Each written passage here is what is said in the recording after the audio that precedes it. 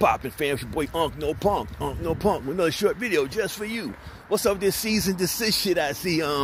Charlamagne the God put a cease and desist on the brother Kwame, you know, for exposing this shit there, you know what I'm saying? I said, when shit get heated, must run to them lawyers to our cease and desist. When we all know what's going on with this dude here, you know what I'm saying?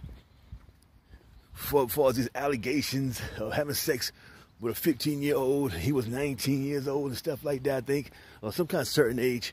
Anyway, the mother was on the radio station talking like they let him in. He's supposed to be something like a mentor, you know, let him in close to the family. You know, all of a sudden this happens, but it cops out to a lesser charge.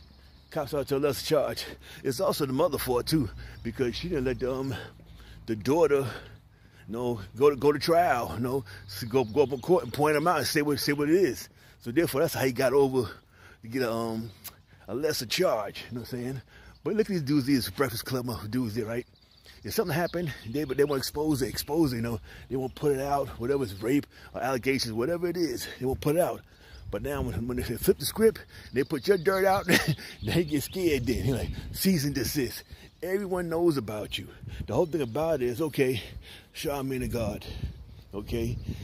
He didn't get no time, whatever. I don't know if he did some time for that charge. I don't think so, right? But no one's saying nothing about it, you know? He's still on his TV show, on his podcast there, that show there, The Breakfast Club. He's still on there. Has not been removed. The question is, why? It has not been removed, and the question is, why is it still there? Why is it still valid? It should not be valid. If someone does something like that, it should be removed from the damn thing there, right? The whole thing about this here, them guys, you know, they be in the industry, the boulets and things like that. They get protection, you know. They get protection from whoever in the elites. So therefore, Charlamagne might got his knees a little crusty, a little dirty, maybe, you know what I'm saying? Because he's getting his help there, and people, they backing him, right? So therefore, what has he done to get this backing? Huh? What has he done? What has he promised, huh? Is he going to sacrifice a child or somebody or some shit like that, you know what I'm saying? Hey, fam, everyone know what's up with this dude there. He know what's up there. That's why he put that cease and desist, because Kwame is on his dude's asses. You know, that's real good. You know, he's not no sellout dude. He's telling the truth. He's bringing the pain to these dudes by telling the truth. You know what I'm saying? The dark always comes to light no matter what. It's also what dude Charlamagne. He's scared. He's panicking right now.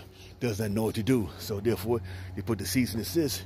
They want things to blow down a little bit, so nobody want to think about it for a bit, and then he come back on. But you know what I'm saying, like this here. His cohorts, they ain't say nothing. Angela Yee, she's a female. You know her say nothing about it. The babes do envy. He don't say nothing about it, never. Everything's just being, you know, quiet. But Funk Master Flex, you know, he got to come out with some videos like once a month with his fucking Hulk Hogan voice and shit, shit growling, thunder, and all this bullshit happening. He's enjoying this shit here. He damn sure is enjoying it, because he doesn't like the Breakfast Club. You know what I'm saying? If they dogged him out with Funk Master Flex, he got his domestic violence charges too. All he do is got dirt in him, fam. All he got dirt in him. You know what I'm saying? It wear him out. Peace. Y'all gotta go up to work.